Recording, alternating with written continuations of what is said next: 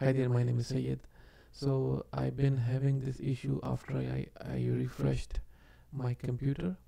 So I searched online, I searched on YouTube, I found various videos. There are many videos did not help me uh, because I think the version of Windows is changed and the version of OBS is also changed, or there could be other reasons. So, but in this video I will show you how do I fixed it, and it is fixed.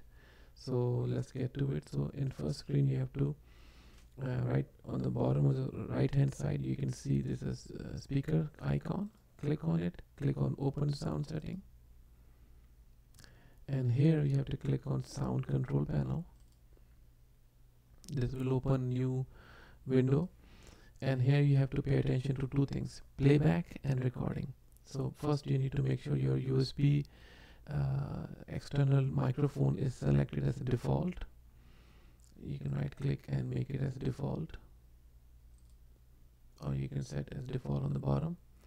Click on recording, and here this is your USB mic. Double click on it, and here you can see there's one more tab called listen. So this is culprit. This select checkbox. Unselect this and hit apply. Click on apply. So after you do this,